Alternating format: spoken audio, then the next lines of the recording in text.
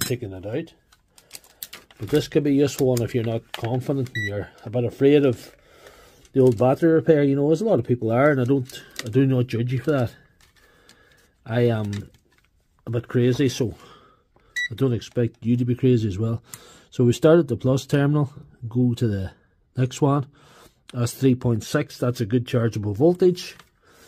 So that front bank of cells are good. And the next bank of cells are good. This would tell me that we're going to have two in the end maybe that are bad. Next two are bad. Yep. The next two are bad. That's the middle bank. It's bad. And there's and what do you see? We'll take it out and show you. It might be clear if I remove it. You can see the banks of cells there. 1, 2, 3, 4, 5. So we'll go down them again just to show you from plus to minus. That one's good, 3.6. That one's good, 3.6. That one's bad. That's showing a negative voltage. That's what's pulling down the voltage of the pack. That one's good. And that one is also good.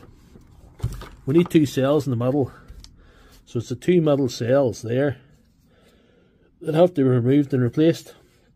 And we can fix that pack that way. Throw it back together again and document what's wrong with it.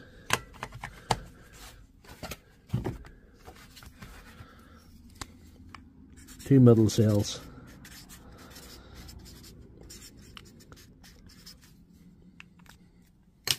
I noticed that 4 banks measuring 3.6 didn't add up to 13.8. It adds up to more than that.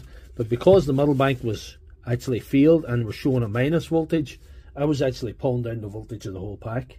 So that's how that works. So moving on to number 3. Number 3. Again, the light test. We've got one flashing light. That's the first one with a flashing light. And the voltage check.